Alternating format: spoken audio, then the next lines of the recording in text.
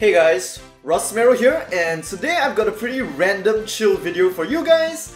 We're just gonna be opening some random packs. So we've got Yu-Gi-Oh! Battle Spirits X Digimon collaboration boosters, Duel Masters, a random Pokemon pack, and some Zenonzard Wafers as well. Today we're gonna start off with these two Duel Masters boosters, which I've actually been itching to open for a while. So this pack is called Explosive Birth from the Explosive Emperor, Dynabolt, and it is the second pack in the latest series in Duel Masters, known as the 10 Kings Saga. And the reason why I bought these packs is because it features a really cool and valuable card known as Varivarius, which I'm hoping to get. And other than that, in this brand new series, they've introduced a new rarity called King Master Rare, which looks really awesome. So I've had my eye on collecting the different King Master Rares for a while now, so this is where I start. Some of you guys might find this card back nostalgic and familiar if you are basically in the same generation as me and played Duel Masters in English when you were younger. You'll notice that most of these new Duel Masters cards, they have this mark on the top right. That's because in these 10 King Saga, the lore is that the Duel Masters world has been divided into 10 kingdoms, which are ruled over by 10 kings respectively, and this mark basically indicates which kingdom these cards belong to. So this first card belongs to the Onifuda kingdom, which is currently the main rival slash villain. Okay, and this one is Team Wave, one of the protagonists, Nature and Water, followed by Team Bomber, another protagonist team. This is Light and Fire, so all of the kingdoms are basically two colors combined into a single multicolor kind of race. And what is this? Oh, okay, we actually managed to end up getting a foil, a very rare, and it's for Team Joker, the main character, which is a combination of Nature and Fire. So this is the Candy Princess Suite, and she has the races Jokers, Team Kirifuda, and Specials, which, okay, those of you guys who know nothing about Duel Masters or rather have not played Duel Masters for so many years already are probably like just racking your heads over the words I've just spoken. But it's okay, you guys don't need to understand it that much. Of course, if you're interested, I definitely recommend checking out the Duel Masters wiki for all the latest information. But basically, this main character archetype, Team Kirifuda, kind of revolves around the various legends or fairy tales around the world. So I'm assuming this creature's inspiration comes from somewhere around there as well. I'm not too sure. Willy Wonka? I guess not. She is a double breaker, and when she's placed in the battle zone or when she attacks, you can place the top card of your deck in your mana zone, and after that, destroy all of your opponent's creatures with the same card as that card. Wait a minute, that's pretty intense! She also has Kirifudash, Red Green 3, and basically in the 10 King Saga, each kingdom has their own like signature mechanic or ability, which most of its ace monsters have. As for the Kirifudash ability, after your creature attacks, if it broke a shield during that attack, you can summon this card from the hand for its Kirifudash cost, which in this case would be Red, Green, or Fire and Nature 3 cost. So you realize that it's much cheaper than its actual cost of 6, and this allows you to go really aggro in that sense. But of course, it's possible for your opponent to counter your Kirifudash by basically blocking your attacks, making sure you don't break any shields, and so in doing so, you won't be able to Kirifudash. So very interesting, we actually managed to pull a foil. I honestly was not expecting that, and here we have Glory Hammer, which is for Team Ginga, the final team of the main 4 protagonists, and it is Blue, Water, and Light. Now let's open our second pack. Alright, so we've already kind of beaten the odds by pulling, wait a minute, why is this card sparkly? And anyway, starting off we have, okay, for these Team Ginga cards, I'm definitely going to read their names because they're all in like English. Solo Trooper, very cool. And wait a minute, is this some kind of special pack? Why are all the cards shining? Invisible Spy? Huh? Prismatic Vision? Followed by Moon Ultra Gardener? Wait a minute. Oh!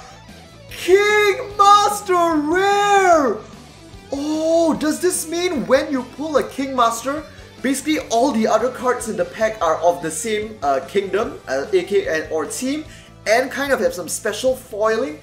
That is so cool, but are you guys looking at this right now? This is the current trump card for Team Ginga. I am Justice if you want. That is literally his name. So his races are Metallica and Team Ginga, so Stuff old Duel Masters players would definitely not understand. He possesses the Galax Shield ability, where basically by paying 6 yellow and blue cost, you can place this card from your hand face up as a new shield in your shield zone. And all creatures with Galax Shield also have this effect at the start of your turn.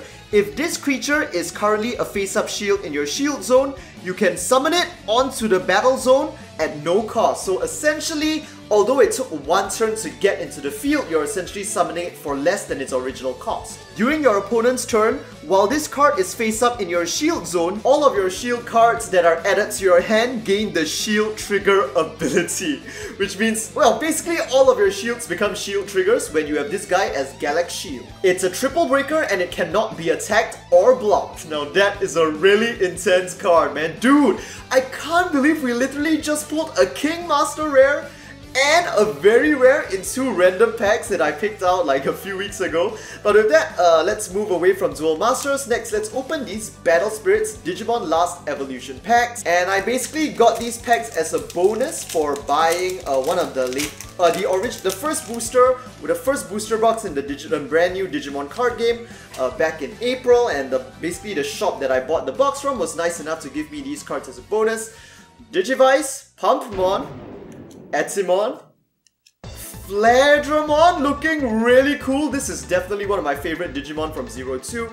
Ooh, Maycrackmon, Vicious Mode, nice. I really like this brand new Digimon from Tribe.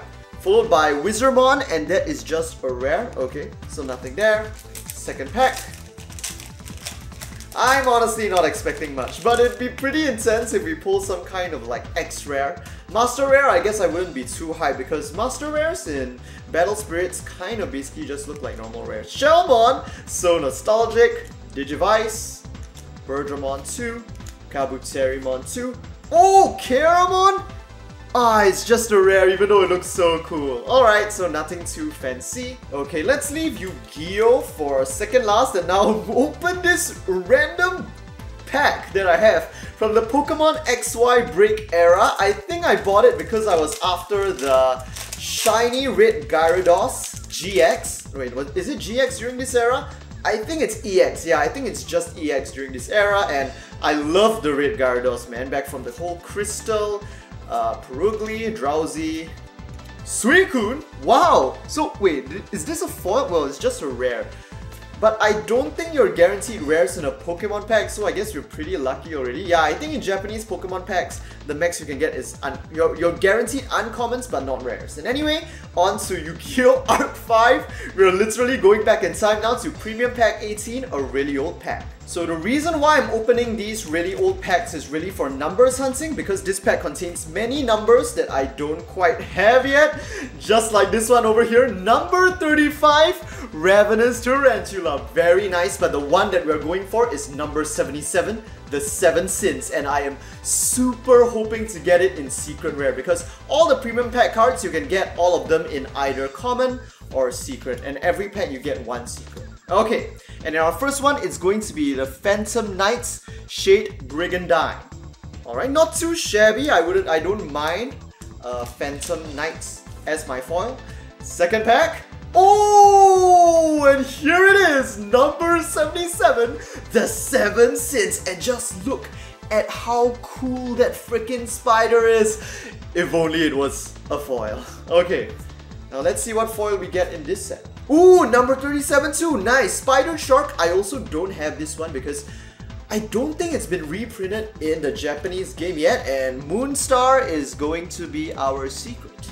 And finally, we're gonna open some Zenonzard Wafer CODE 01. And for this, we better prepare some plates because I don't want to dirty my playmat. And why am I opening these? Those of you guys who are new to the channel or don't know, Zenonzard is a mobile digital card game that you can currently play on your smartphone in both English and Japanese. So of course, there are no physical cards, but they did make some in order to release together with these wafers as a kind of like collectible gimmick. And as a very big fan of Zenonzard, I simply could not resist. And on another note, the wafers are actually pretty nice.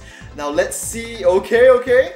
Now this card back means that the card we've got is a minion card, or alright, not a minion exactly, but an actual, a playable Zenonzard card, and it is... oh, a legend! And this is the hero Ella Do Nagel. Those of you guys who play Zenonzard might have encountered her in the game already. She's pretty anti-meta and probably always will be. When summoned, destroy all of your opponents' cost 8 or higher minions, so instantly getting rid of your opponent's mightiest boss monsters at only 5 cost, so very strong tech to put in no matter the era. I've opened quite a few of these in the past, and the highest rarity card I've gotten is an epic, which is the second highest, so really awesome to pull a legend right here. Although it's sealed in plastic and the plastic is kind of covered in wafer crumbs, so I'm gonna avoid that for now and see what's in our second pack. Very nice, another actual card, because other than these cards you can also get like a Codeman card, which is basically just kind of like a fan service kind of thing. And it is a Sec 2 Legends in a row! And here we have Kiska, the Destroyer of Dreams. When summoned, discard the top 5 cards of your deck. And during your turn, whenever cards from your deck are destroyed, if from among them there is a card with a when destroyed effect, you may activate it. However, if multiple cards with a when destroyed effect are discarded, only activate the first one, and this effect does not stack. Very nice, but actually not too strong in the current meta, so that's a bit of a shame, but still very cool to get a legend. So just to sum things up, these are my spoils from today's random pack opening. Let me know if you guys would like to see me do more of these, and I hope to see you guys in the next card game video.